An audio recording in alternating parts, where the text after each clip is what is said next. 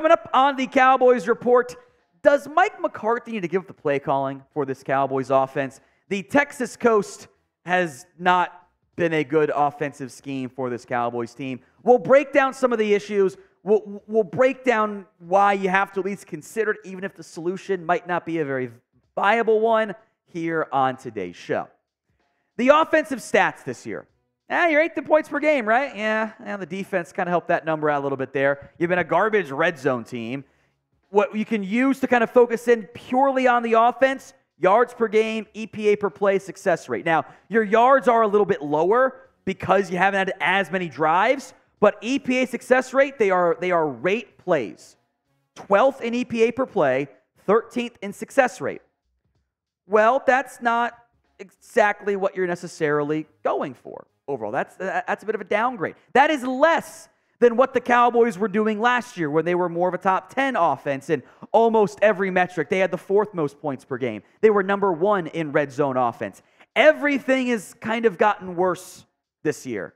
That's really troubling for a Cowboys team that has talent, that has ability, and they've gotten worse. The offense is not as good as what it was last year. And look, this is a bit reactionary because we're coming off a terrible game against the 49ers. And if your response is, well, they were bad against the Niners previously, yes. Yes, they were bad against the 49ers. But this was the exact type of game that led to Mike McCarthy taking away the duties from Kellen Moore. Remember, Mike said, Kellen, get out of here. That's what happened. And the result of, hey, you weren't good enough last time, let's be better with Mike, is you got worse. You have to at least think about, consider, contemplate making some changes here if you are the Cowboys. Now, it probably does not happen this week, right? You're not going to do it going from Sunday Monday Football. It's not great timing. You have the bye next week. And if your offense cannot get it figured out against a terrible Chargers team on defense, or a bad defensive team, I have my doubts about whether or not it's ever going to happen. Prove it is not, it's not an overarching thing, and it was a one-off, right? Or a two-off against the Cardinals when your line was bad. Prove it's not a systematic issue, because I'm unconvinced that it's not.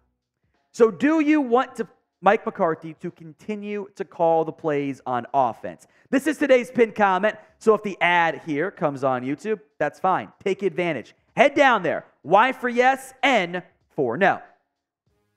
One of your big tangible changes on offense, and you've all pointed out in the comments over the last few weeks, is they're not going downfield. And the numbers backed up. It's not just your eyes lying to you. This is how it works.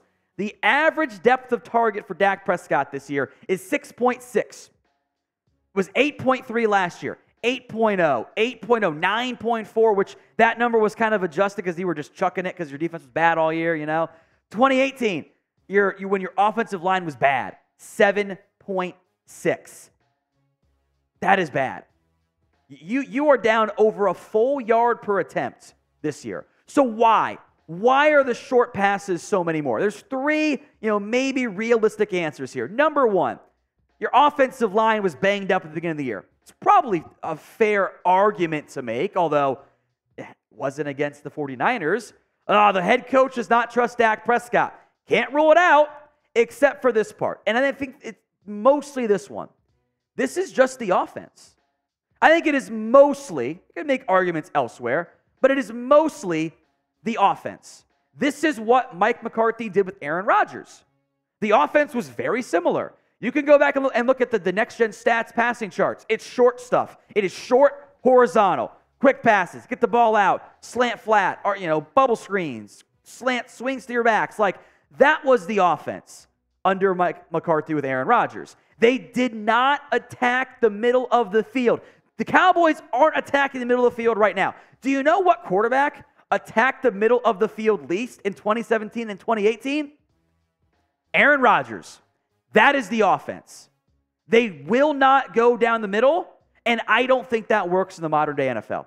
I think it's a real problem they have got to get figured out, and it's a systematic scheme issue for this Cowboys team.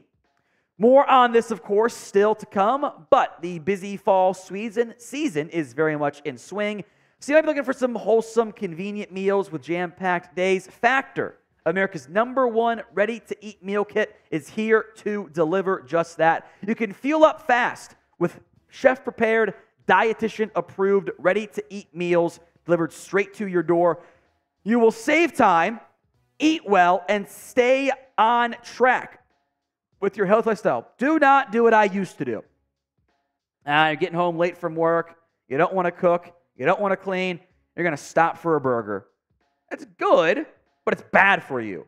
So eat good food that's also good for you from Factor Meals. The loaded bacon shredded chicken, by the way, is absolutely fantastic. Head to factormeals.com/CowboysChat50 and use code CowboysChat50 to get 50% off. That's code CowboysChat50 at factormeals.com/CowboysChat50 to get that 50% off. Links in the comments and the description of today's show. I want to make this point. I kind of mentioned earlier, like the Rodgers stuff. Isn't it, and this is maybe some hindsight, sure, but isn't it kind of worrisome that right after Mike McCarthy leaves Green Bay, Aaron Rodgers wins 2 MVPs?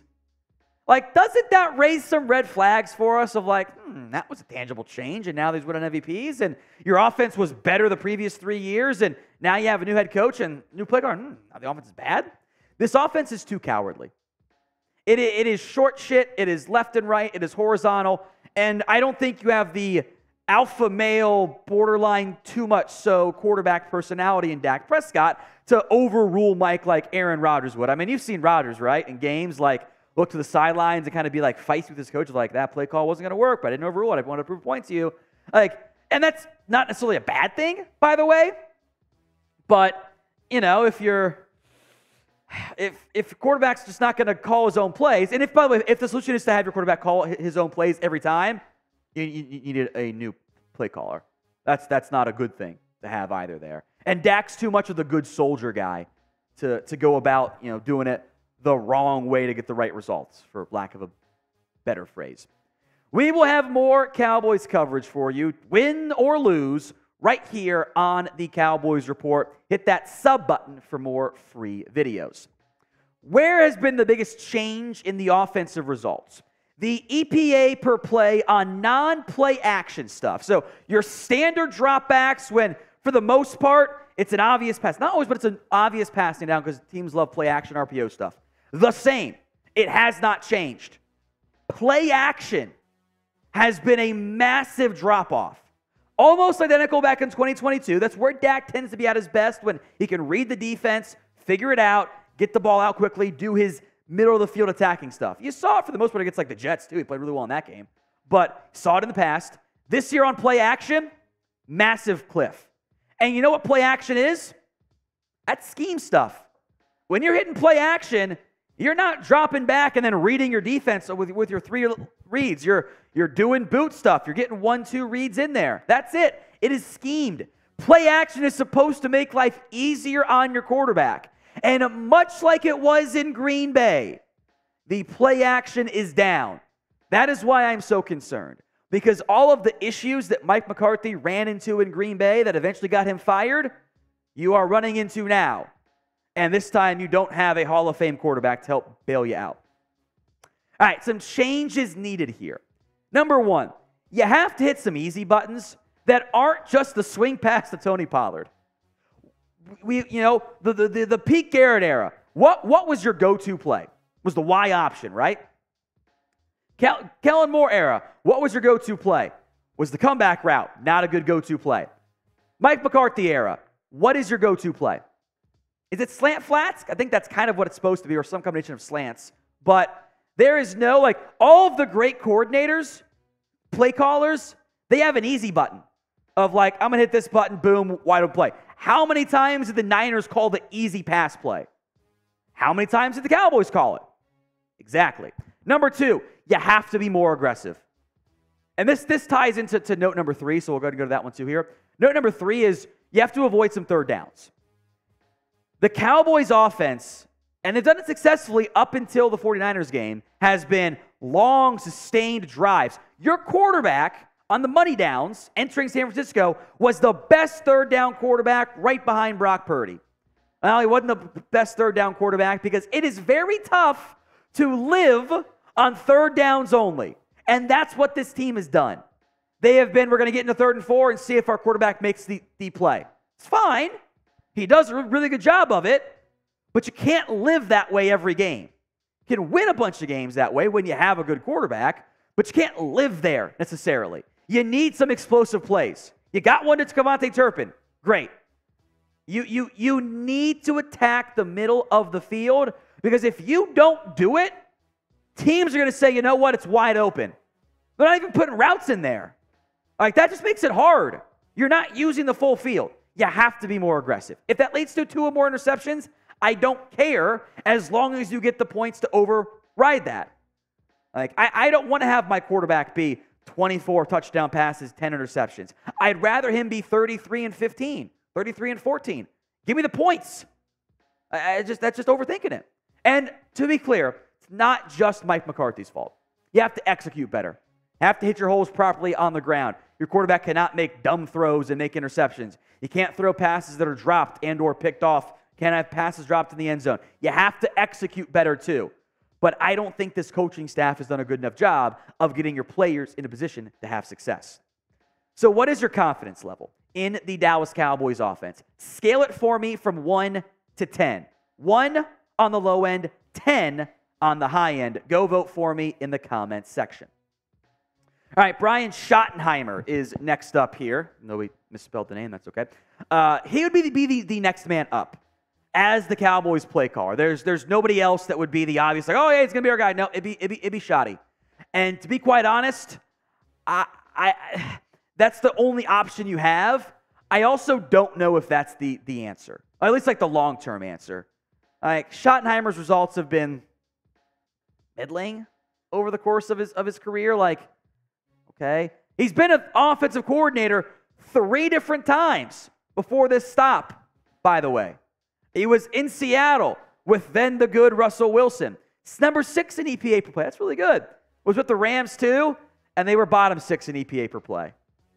You know, sometimes it's just a quarterback stat. It's an offensive stat. No data, by the way, for the Jets, unfortunately, but that team wasn't very good either, so he likes to run the ball too. He's been better at play action over the course of his career, but you can change only so much midseason. Now, if you do make a change, the bye is next week. If you cannot have success against a bad Chargers defense, I have my doubts if it's going to happen with this coaching staff. I have my doubts. What happened here is this. You dumped Kellen Moore, and you are probably right, too. He needed to be a little bit better. So you dumped the girl. It just wasn't quite right now. You know, maybe you wanted kids and she didn't. You weren't in the same spot in the relationship long term. She wanted to get married. You didn't want to get married. Okay, you know, it's fine. It happens. But now you're dating somebody worse. She's a stage 5 clinger. It's not good. That's kind of where I'm at right now. I hope I could be wrong about this, to be clear. But this offensive scheme is not it.